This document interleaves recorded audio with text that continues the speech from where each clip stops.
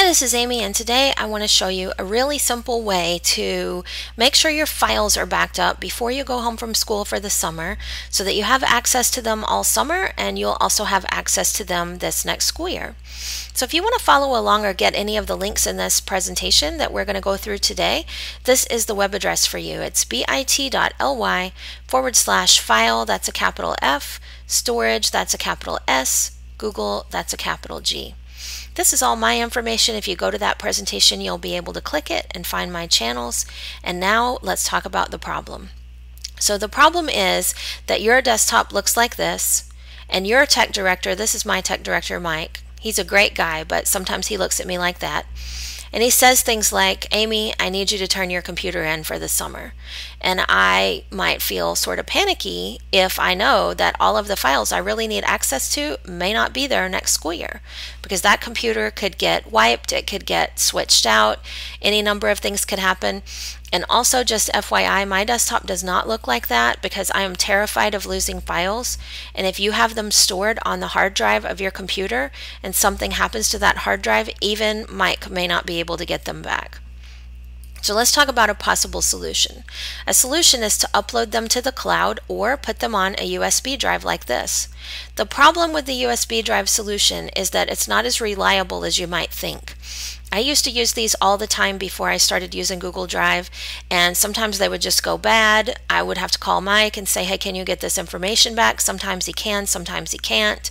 So really this cloud solution has been a lot more successful for me, and I want to get you started with using it today with the desktop scenario that we talked about.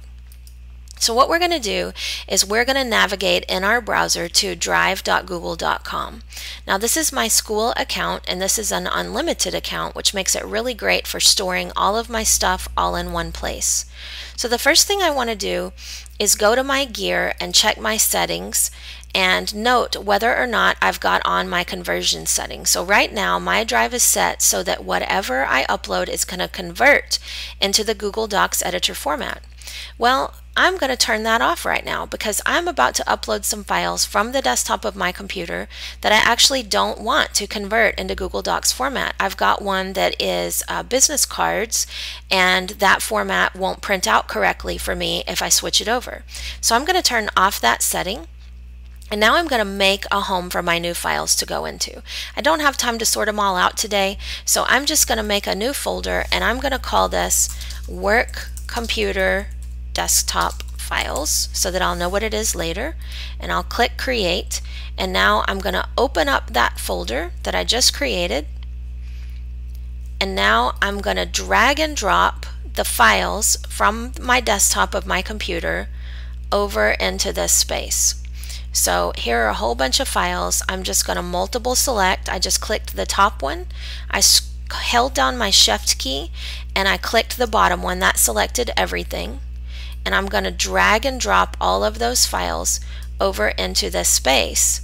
And they're going to upload, and they're going to stay the same file type they already are.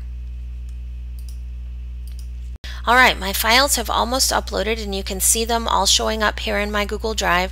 What's really great about this is I'll also be able to go to the Google Drive app on my phone, and I'll be able to open and edit and do all kinds of stuff with those files right on my phone, which makes it incredibly handy. Alright, I hope all that made sense to you.